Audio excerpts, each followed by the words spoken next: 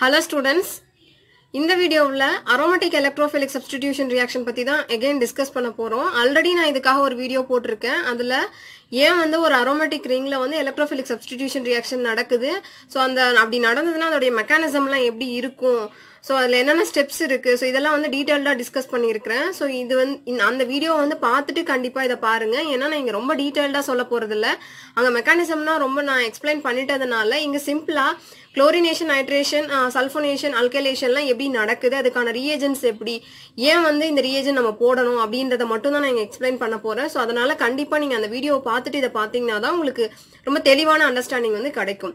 இது வந்து NEET JEE prepare பண்றவங்க இல்ல யாருனாலையும் சரி, ஆர்கானிக் கெமிஸ்ட்ரி ரொம்ப டஃபா ஃபீல் பண்றவங்களுக்கு ரொம்ப யூஸ்ஃபுல்லா இருக்கும் இந்த வீடியோ. ஏன்னா நான் வந்து ஃபுல்லா மெக்கானிசமே எப்படி வருது அப்படின்றது எல்லாமே எக்ஸ்பிளைன் பண்றேன். இது ஃபுல்லாவுமே கான்செப்ட் தான்.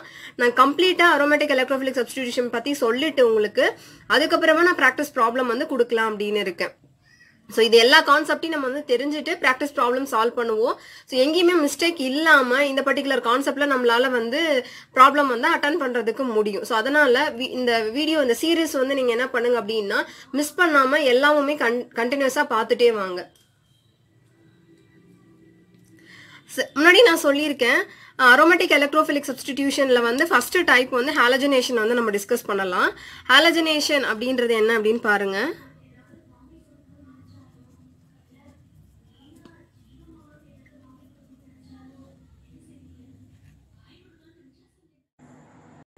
ஃபர்ஸ்ட் halogenationனா என்ன அப்படின்னு தெரிஞ்சுக்கலாம். halogenationக்கு என்ன reagent, Halogenation எப்படி நடக்குது அப்படின்றத தெரிஞ்சுக்கலாம். இங்க நான் ஜெனரலான ரியாக்ஷன் வந்து இங்க எழுதியிருக்கிறேன். பென்சீன் வந்து Br2 ஓட ரியாக்ட் பண்ணது இந்த பிரசன்ஸ் ஆஃப் FeBr3 என்ன கிடைக்குது அப்படின்னா இங்க இருக்கக்கூடிய ஹைட்ரஜனுக்கு பதில் ஒரு Br சப்ஸ்டிடியூட் ஆகுது. இந்த Hம் இதுல இருக்கிற ஒரு Brம் HBrஆ வெளியில போகுது. சோ இதுதான் வந்து மொத்தமா நடக்கக்கூடிய புரோமினேஷன். சோ இது வந்து ஹாலஜனேஷன்ல ஹாலஜன்ஸ் அப்படின்னா என்ன சொல்லுவோம், ஹாலஜன்ஸ்லாம் யார் யார் அப்படின்றது நமக்கு தெரியும். F2 வந்து ஃப்ளூரின் வந்து ஹாலஜன் தான் சொல்லுவோம். Cl2, Br2, I2. ஸோ இவங்க எல்லாமே ஹாலஜன்ஸ் தான். இதில் நான் வந்து புரோமினேஷன் எப்படி நடக்குது அப்படின்னு எழுதியிருக்கிறேன். இதே மாதிரியே தான் குளோரினேஷன் நடக்கும். ஃப்ளூரினேஷன் அண்ட் அயோடினேஷனுக்கு ஒரு சில எக்ஸப்ஷன் இருக்கு, அதை நான் பின்னாடி சொல்றேன். சரி, இது எப்படிலாம் நடக்குது, இங்கே இந்த FeBr3 போடுறதுக்கு என்ன ரீசன் அப்படின்னு பார்க்கலாம். ஃபர்ஸ்ட் பாருங்க, இந்த Br இருக்கு இல்லையா, இந்த Br நம்ம எப்படி எழுதலாம்னா Br இவங்க ரெண்டு பேருமே வந்து என்னது, இங்க நடுவுல இருக்கக்கூடியது என்ன, நான் போலார் கோவலன்ட் பாண்ட். இது பிரியறதுக்கு வாய்ப்பே கிடையாது, ஏன்னா ரெண்டுமே சிமிலரான ஆட்டம். ஆனா இங்க வந்து எலக்ட்ரோஃபைல் நம்ம ஜெனரேட் பண்ணணும். ஜெனரேட் பண்றதுக்காக we are adding this catalyst FeBr3. FeBr3ன்றது என்ன அப்படின்னா லூயிஸ் ஆசிட் அப்படின்னு சொல்லுவோம். லூயிஸ் ஆசிட்னு எப்ப சொல்லுவோம் அப்படின்னா இந்த particular thing is a electron deficient species, which means this is capable of accepting ஒரு டோனார் லூயிஸ் பேஸ் வந்து அக்செப்ட் பண்ணும். சரியா? சோ இதுதான் வந்து நம்ம என்னன்னு சொல்லுவோம் அப்படின்னா லூயிஸ் ஆசிட்னு சொல்லுவோம். சோ நான் இதை FeBr3 கூட போடும் பொழுது என்ன ஆகுது அப்படின்னா இது இந்த பாண்டை போலரைஸ் பண்ணுது. சோ போலரைஸ் பண்ணி என்ன பண்ணிக்கும் அப்படின்னா Br+. இது உங்களுக்கு எவ்வளவு சிம்பிளா இந்த மெக்கானிசம் புரியணுமோ அதை நான் எக்ஸ்பிளைன் பண்றேன். FeBr4 மைனஸ் இப்போ உங்களுக்கு புரிஞ்சிருக்கும்னு நினைக்கிறேன். ஒரு Br வந்து இங்க போயிடுச்சு, Br மைனஸ் இங்க போயிடுச்சு, Br+ வந்து இங்கே தனியா இருக்கு. ஸோ எலக்ட்ரோஃபைல் வந்து இங்க ஜென்ரேட் ஆயிருக்கு. இப்போ FeBr3 ஓடைய யூஸ் என்னன்றது உங்களுக்கு புரிஞ்சிருக்கும். இனிமே நீங்க இந்த ரியாக்ஷன் மறக்குமா உங்களுக்கு, அதாவது நம்ம ஹாலஜனேஷன் கேட்குறாங்க, ரிங்ல வந்து சப்ஸ்டிடியூட் ஆகுது ஹாலஜன் அப்படின்னா கண்டிப்பா நீங்க மறக்க மாட்டீங்க. நம்ம ஒரு கேட்டலிஸ்ட் ஆட் பண்ணணும், அந்த கேட்டலிஸ்டோட பர்பஸ் என்ன அப்படின்றது உங்களுக்கு இங்க புரிஞ்சிடுச்சு.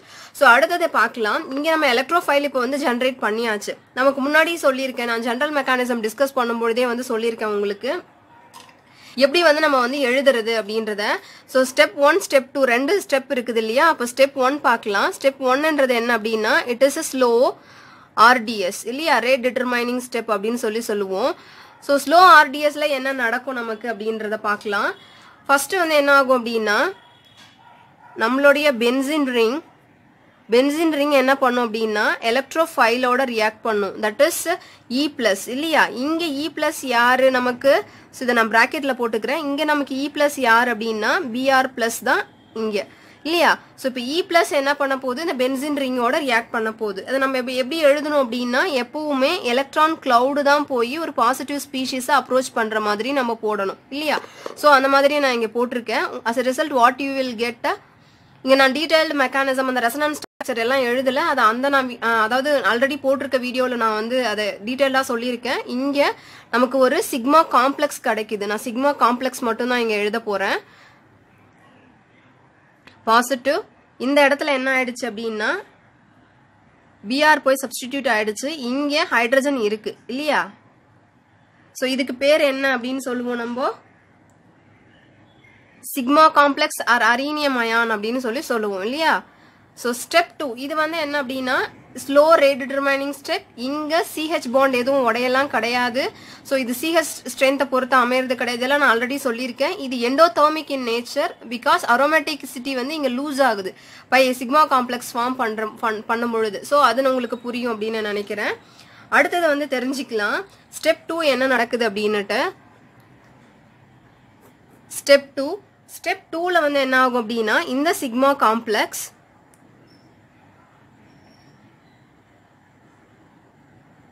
பாசிட்டிவ் சார்ஜ், இங்கே Br இருக்கு, H இருக்கு. ஸோ சிக்மா காம்ப்ளெக்ஸ் என்ன ஆகும் அப்படின்னா இந்த ஹைட்ரஜன் H பிளஸ்ஸா லூஸ் பண்ணும். அப்படின்னா நம்ம ஆரோ மார்க் இந்த டைரக்ஷன்ல போடுவோம். ஸோ நீங்கள் உங்களுக்கு இது லூஸ் ஆகிறதுக்கு யார் காரணம் அப்படின்னு பார்த்தீங்கன்னா இங்கே இருக்கு இல்லையா FeBr4- இவங்க என்ன பண்ணுவாங்க அப்படின்னா இதில் இருக்கக்கூடிய Br- இந்த H+ எடுத்துக்கிட்டு HBr வெளியில் போயிடும் சரியா? ஸோ இங்கே என்ன நடக்குது அப்படின்னு பாருங்க. உங்களுக்கு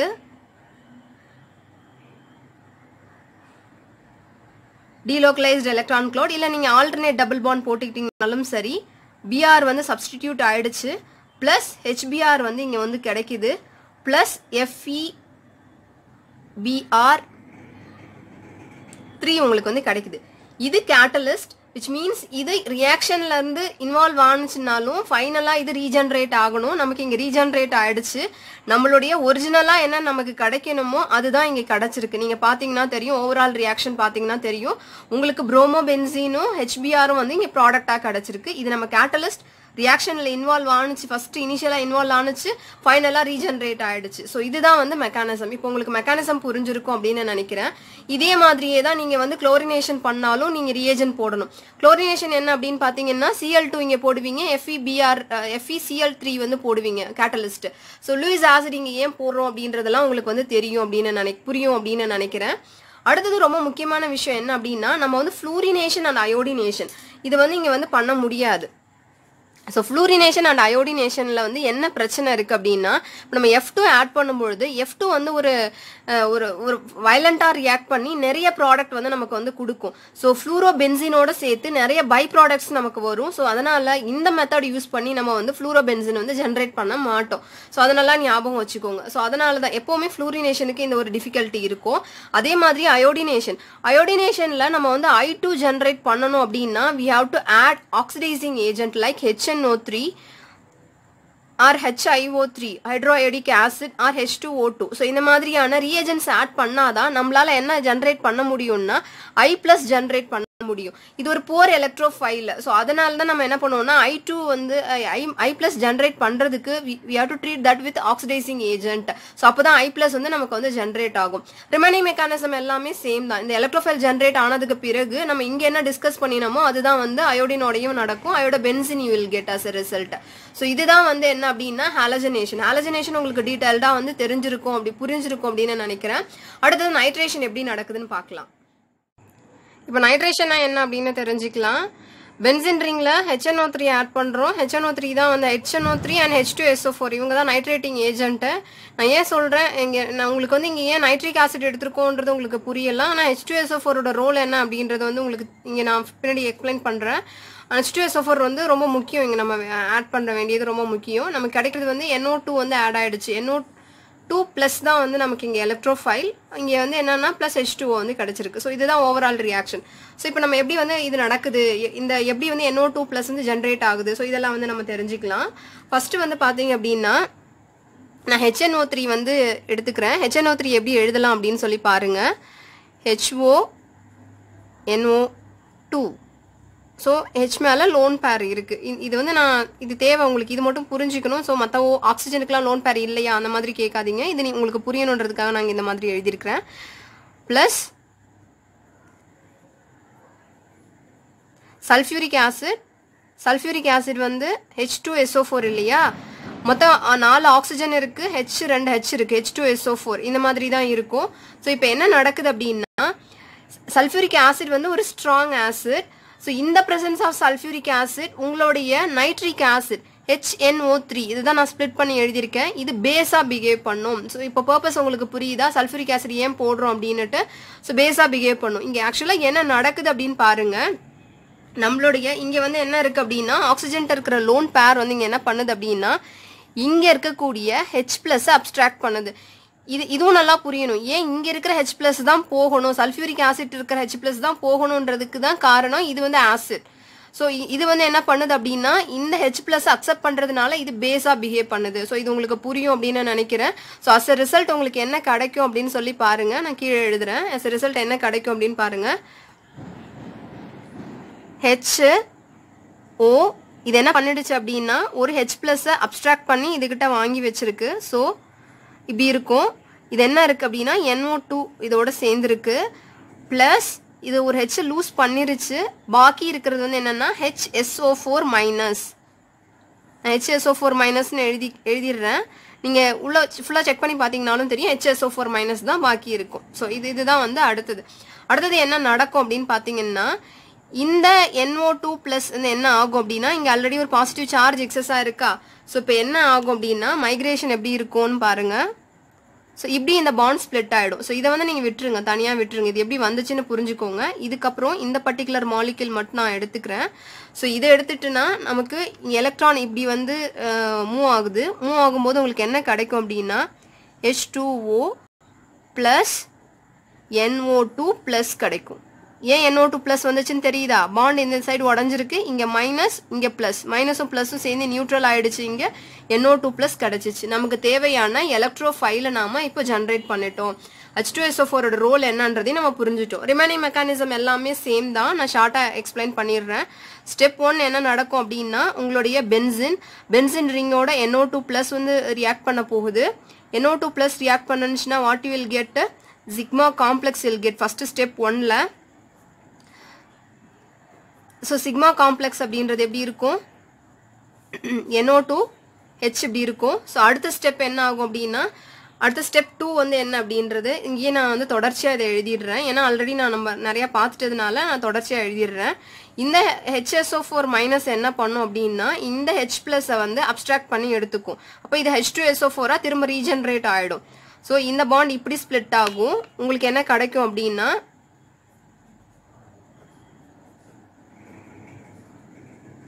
NO2 நைட்ரோபென்சின் கிடைக்கும். ப்ளஸ் H2SO4 ரீஜென்ரேட் ஆகிடும். நமக்கு புரியுதா உங்களுக்கு, H2SO4 வந்து இங்கே என்ன ஆக கிடையாது அப்படின்னா, ஃபைனலாக ரீஜென்ரேட் ஆகிடுச்சு. ஸோ இதில் இன்வால்வ் ஆக கிடையாது. அது உங்களுக்கு புரியும் அப்படின்னு நினைக்கிறேன். ஸோ இதுதான் வந்து நைட்ரேஷன். ஸோ நைட்ரேஷனுக்கு நம்ம ஏன் வந்து சல்ஃபியூரிக் ஆசிட் யூஸ் பண்ணுறோம், நைட்ரேஷன் எப்படி நடக்குது அப்படின்றத இங்கே புரிஞ்சுக்கிட்டோம். அடுத்தது வந்து என்ன அப்படின்னா, சல்ஃபோனேஷன் பார்க்கலாம். இப்போ சல்ஃபோனேஷன்னா என்ன அப்படின்னு தெரிஞ்சுக்கலாம். சல்ஃபோனேஷனுக்கு எலக்ட்ரோஃபைல் யாருன்னா SO3. இது வந்து உங்களுக்கு கண்டிப்பாக கொஷினில் கேட்கறதுக்கு நிறையா சான்ஸ் இருக்குது. ஏன்னா இங்கே வந்து நம்ம ஓவரால் ரியாக்ஷன் நான் இங்கே எழுதியிருக்கேன் பாருங்கள். பென்சின் சல்ஃபியூரிக் ஆசிடோட ரியாக்ட் பண்ணும்பொழுது SO3H வந்து கிடச்சிருக்கு. ஸோ நீங்கள் என்ன பண்ணிடுவீங்க அப்படின்னா, SO3H தான் நமக்கு வந்து இங்கே எலக்ட்ரோஃபைல் அப்படின்னு சொல்லி எழுதுறதுக்கு நிறையா சான்ஸ் இருக்குது. SO3 தான் இங்கே எலக்ட்ரோஃபைல். அது வந்து நீங்கள் மிஸ்டேக் பண்ணுற இடம். ஸோ அதை நீங்கள் கரெக்டாக கவனமாக பார்த்துக்கோங்க. சரி, இப்போ எப்படி வந்து இந்த SO3 வந்து ஜென்ரேட் பண்ணுறது அப்படின்றத தெரிஞ்சுக்கலாம். ஃபஸ்ட்டு வந்து என்ன அப்படின்னா, நான் சல்ஃபியூரிக் ஆசிட் 2 மோல்ஸ் வந்து எடுத்துக்கிறேன். 2 மோல் சல்ஃபியூரிக் ஆசிட் நான் ஆல்ரெடி நைட்ரேஷனுக்கு எப்படி எழுதணும் அதே மாதிரி எழுதிக்கிறேன்.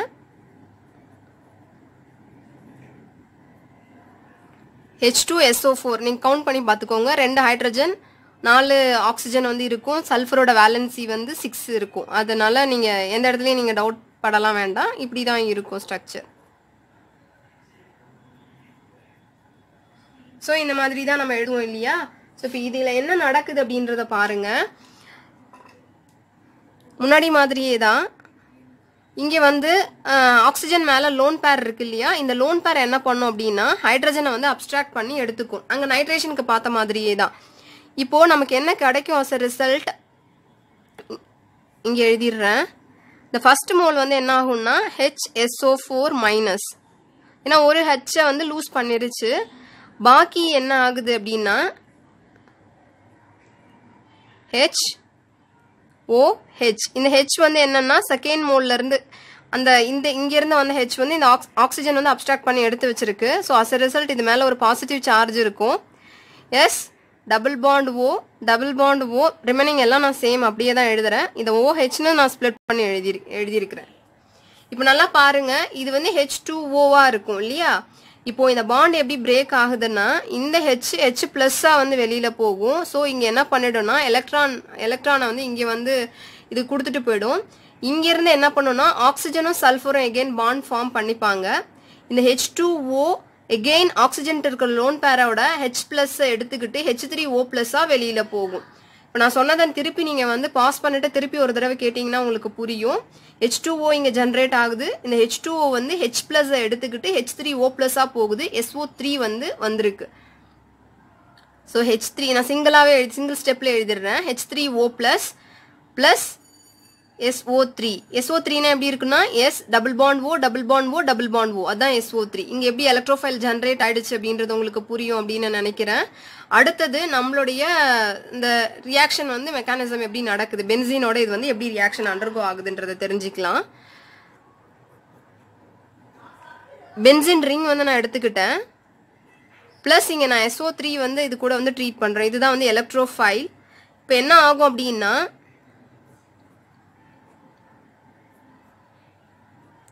as usual உங்களுக்கு வந்து ஒரு சிக்மா காம்ப்ளெக்ஸ் வந்து கிடைக்கும்.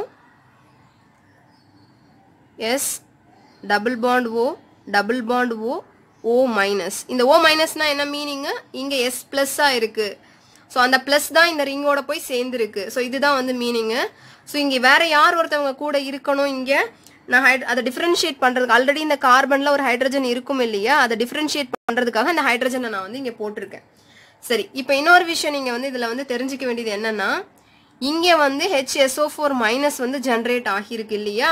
இந்த HSO4 மைனஸ் இங்க என்ன பண்ணும் அப்படின்னா இந்த H பிளஸ் வந்து எடுத்துட்டு வெளியில போகும். ஸோ அதை நான் வந்து இங்க எழுதுறேன். H பிளஸ் இங்க வரும். இந்த HSO4 மைனஸ் அதை எடுத்துக்கிச்சுன்னா H2SO4ஆ வெளியில போயிடும். ஸோ இங்க ஒரு H இந்த H3O+ல இருந்து ஒரு H இங்க வந்து ஜாயின் ஆயிடும். அப்படின்னா இங்க இருக்கிறது என்னது H2O. ஸோ நான் இங்க எழுதுறேன் பாருங்க, உங்களுக்கு என்னென்னலாம் இப்போ கிடைக்கும் அப்படின்னு சொல்லி எழுதுறேன். Minus H2SO4. எப்படி H2SO4 போனுச்சுன்னு உங்களுக்கு தெரியும்னு நினைக்கிறேன். இங்க HSO4 இந்த H2SO4 போயிடுச்சு. இங்க Hக்கு இந்த H3O+ல இருந்து ஒரு H இங்க வந்துரும். So minus H2O. பாக்கி நம்மளோட ப்ராடக்ட் என்ன கிடைக்கணும் அப்படின்னு பாருங்க.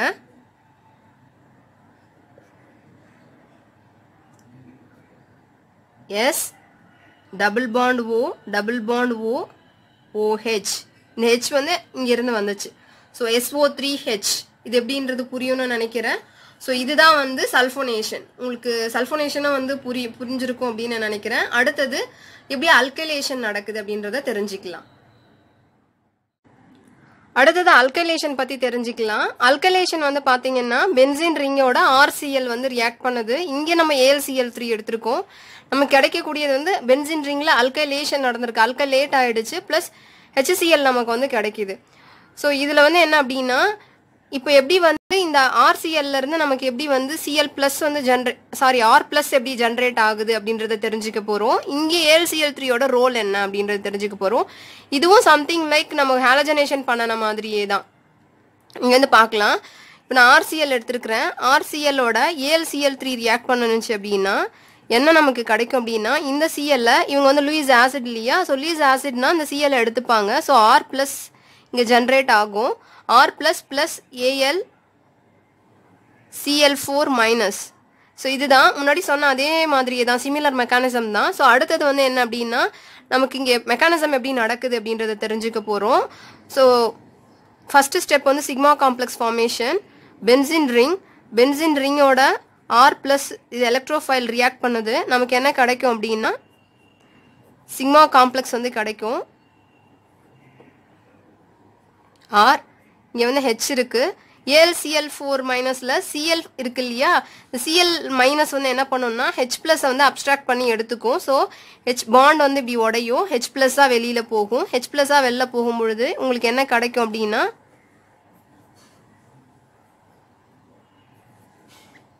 R அல்கைலேட் ஆயிடுச்சு, பென்சின் ரிங் பிளஸ் HCl கிடைக்கும்.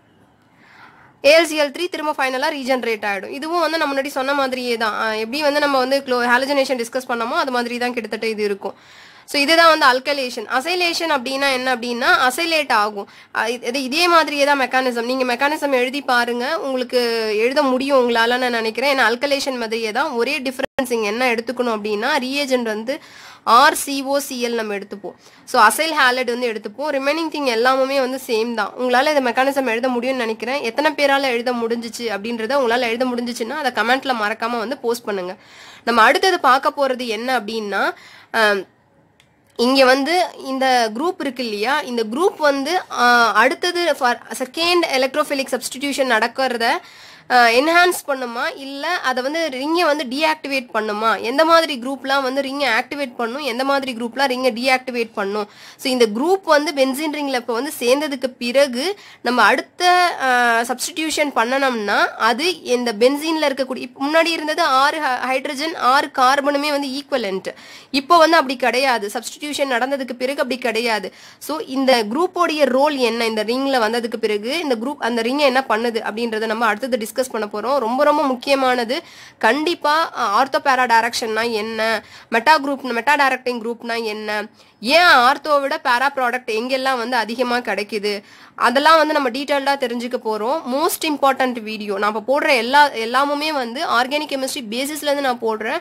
எல்லாமே முக்கியமான வீடியோ. ஸோ அடுத்த நமக்கு போட போகிற வீடியோவையும் மறக்காமல் நீங்கள் வந்து பார்க்கணும் அப்படின்னு நான் கேட்டுக்கிறேன். ஸோ இந்த வீடியோலாம் உங்களுக்கு புரியுதா? ஏன்னா நான் வந்து இவ்வளோ நாள் வந்து உங்களுக்கு பவர் பாயிண்ட் ப்ரெசன்டேஷனில் வந்து உங்களுக்கு வீடியோஸ் நான் கொடுத்துட்டு நான் ஹேண்ட் ரிட்டனில் இப்போ போடுறது உங்களுக்கு புரியுதா, இல்லை இதில் எதனாவது உங்களுக்கு மாடிஃபிகேஷன் வேணுமா அப்படின்றதையும் நீங்கள் கமெண்ட்டில் போஸ்ட் பண்ணுங்க. ஏன்னா நான் வந்து ஹேண்ட் ரிட்டனாக நடத்தும் பொழுது உங்களுக்கு எங்கேயாவது லென்த்தியாக போகுதா, நீங்கள் எதுவும் மிஸ் பண்ணுறீங்களா, உங்களுக்கு எது பிடிச்சிருந்தது, ஸோ அதெல்லாம் வந்து நீங்கள் போட்டிங்க அப்படின்னா நான் வந்து அதை ஃபீட்பேக்காக எடுத்துக்கிட்டு ஸோ என்ன நான் வந்து மாற்றிப்பேன், உங்களுக்கு என்ன தேவையோ அந்த மாதிரி நான் வந்து ப்ரெசென்ட் பண்ணுவேன். ஸோ அதுக்காக தான் கேட்குறேன். இந்த வீடியோ உங்களுக்கு யூஸ்ஃபுல்லாக இருந்துச்சுன்னா உங்கள் ஃப்ரெண்ட்ஸோட வந்து ஷேர் பண்ணிக்கோங்க. மறக்காமல் நம்ம சேனலை சப்ஸ்கிரைப் பண்ணுங்கள். ஏன் சப்ஸ்கிரைப் பண்ண சொல்கிறேன்னா மோஸ்ட் 70% ஆஃப் த வியூவர்ஸ் வந்து சப்ஸ்கிரைபர் இல்லை, நம்ம சேனலோட சப்ஸ்கிரைபர் இல்லை. ஸோ நீங்களாம் சப்ஸ்கிரைப் பண்ணினீங்கன்னா எனக்கு வந்து ஒரு பூஸ்டப் பண்ணுற மாதிரியான ஒரு விஷயம். ஸோ நான் வந்து இன்னும் நிறைய ஒர்க் பண்ணணும். அது ஏன்னா நீங்கள் உங்களோட கமெண்ட் பார்க்கும்பொழுது எனக்கு நான் இன்னும் நிறைய ஹார்ட் ஒர்க் பண்ணணும், உங்களுக்கு நிறைய வீடியோஸ் கொடுக்கணும் அப்படின்னு எனக்கு தோணுது. நீங்கள் வந்து சப்ஸ்கிரைபும் பண்ணிட்டீங்க அப்படின்னா நான் உங்களுக்கு எனக்கு நீங்கள் வந்து நான் இன்னும் நிறைய மோட்டிவேட் பண்ணுற மாதிரி, ஏன்னா நீங்கள் வந்து மோட்டிவேட் பண்ணுற மாதிரி இருக்கும். ஸோ அதனால் கண்டிப்பாக சப்ஸ்கிரைப் பண்ணுங்கள். மறக்காமல் லைக் பண்ணுங்கள். இந்த வீடியோ பிடிச்சிருந்துச்சு அப்படின்னா லைக்கும் பண்ணுங்கள்.